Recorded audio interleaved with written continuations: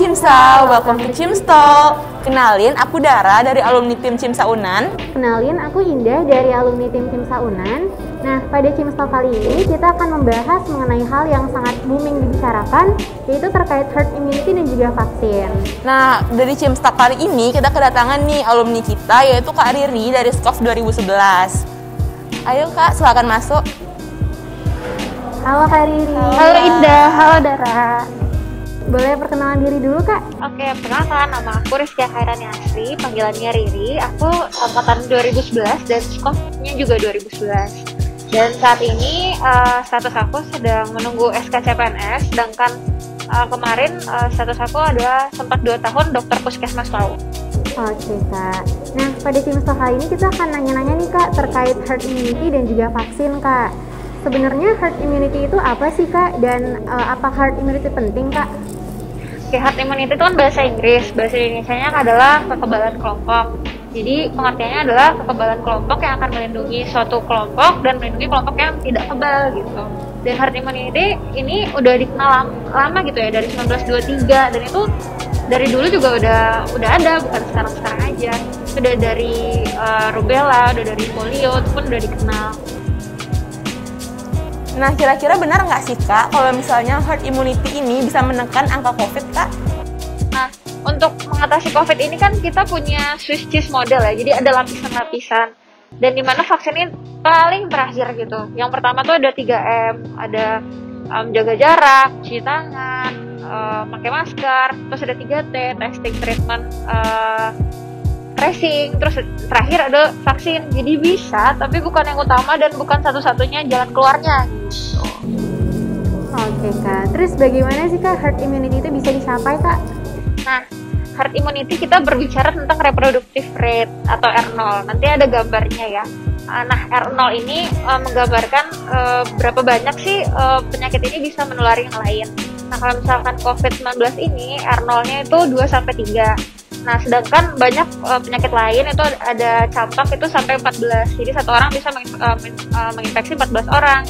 Nah, bagaimana cara menurunkan R0 ini? Itu dengan mengurangi kontak antar orangnya atau dengan meningkatkan imunitas. Meningkatkan imunitasnya bisa 2. Yang pertama, bisa dia infeksi alami, dia mendapatkan infeksi terus dia dapat antibody, atau dia divaksin, dapatkan zat tambahan dari luar yang buat tubuhnya jadi kebal gitu.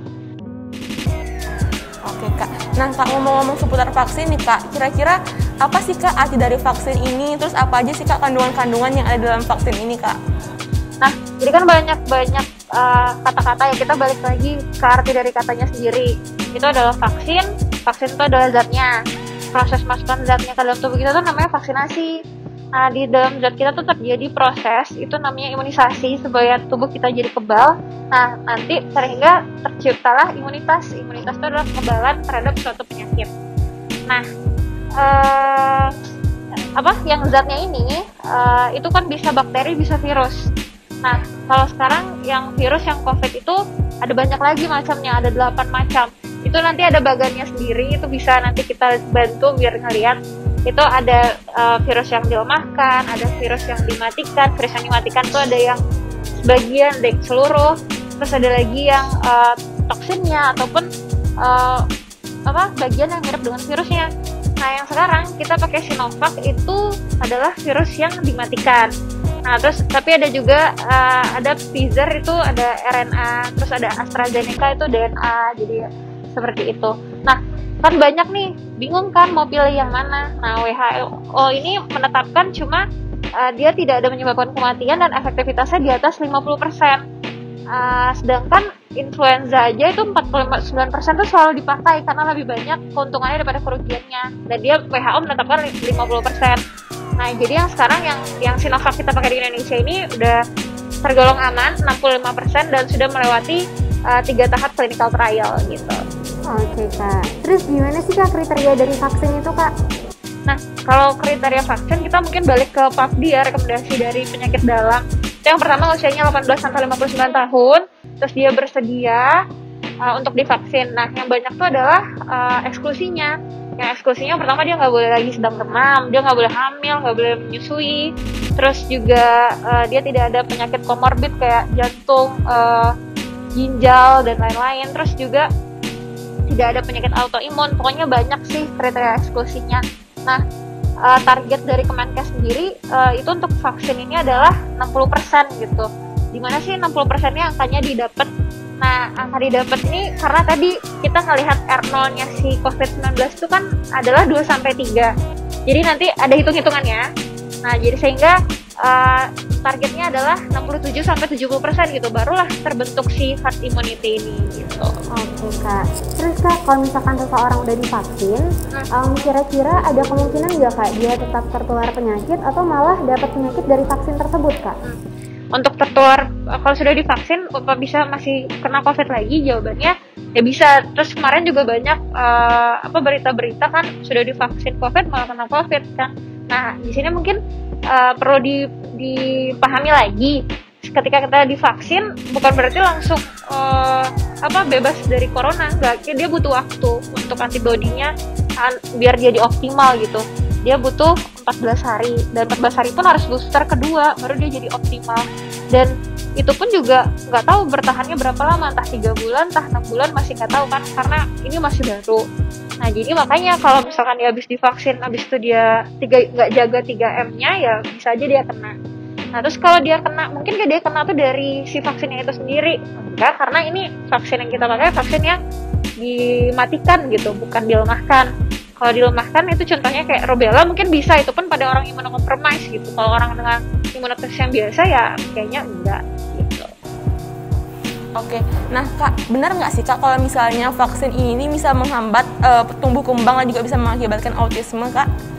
Nah, itu ya berita udah lama, dari tahun 90. Itu tuh ada oknum dokternya, itu pun udah dicopot, namanya Andrew apa gitu, aku lupa.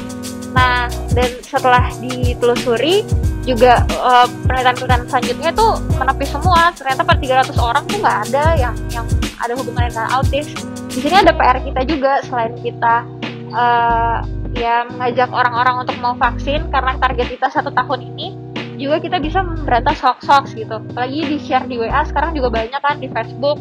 Nah, caranya tuh bisa aja ke website dari kawalcovid.go.id. Itu di sana ada hoaxbuster, dibuka aja di sana, itu bisa kita lihat yang mana sih yang benar, mana sih yang enggak gitu. Oke Kak, terus di samping hal positif dari vaksin tadi, kira-kira ada efek samping nggak Kak yang bisa kita dapetin? Terus apakah efek samping yang didapatkan oleh anak-anak itu berbeda dengan efek samping yang didapatkan oleh orang dewasa Kak? Nah, untuk efek sampingnya pasti ada, dan dia ada berlevel-level, ada level 1, level 2, level 3. Yang level 1 itu dia yang ringan, yang kayak demam sedikit, sakit sedikit, rasa tidak nyaman. Nah, level 3-nya tuh yang berat, yang sampai dia harus masuk ICU. Nah, yang Sinovac kita ini, alhamdulillahnya yang sampai level 3 itu cuma 0,1% gitu. Jadi lebih banyak yang efek yang ringan. Nah, sedangkan yang ada Pfizer itu yang efektivitasnya 95% itu ternyata dia bisa sampai 2% gitu, bisa sampai ke ICU. Jadi yang namanya vaksinnya ada yang positifnya, ada juga yang negatifnya. Kayak banyak sekarang orang-orang Indonesia bilangnya mau nunggu Pfizer aja kan. Sedangkan orang Singapura sendiri pengennya malah Sinovac gitu, karena lebih aman menurut mereka. Kan tadi kita udah ngebahas nih Kak mengenai herd immunity dan juga vaksin. Kira-kira ada nggak sih Kak pesan-pesan dari Kak Riri untuk teman-teman semua yang masih ragu mengenai vaksin ini Kak? Oke, yang ragu pasti dong, kan ini hal yang baru. Jadi kalau misalnya kita nggak kenal, maka kita nggak mau dong kalau itu masuk ke tubuh kita. Jadi kita mungkin harus lebih banyak baca lagi, terus lebih banyak cari-cari informasi lagi.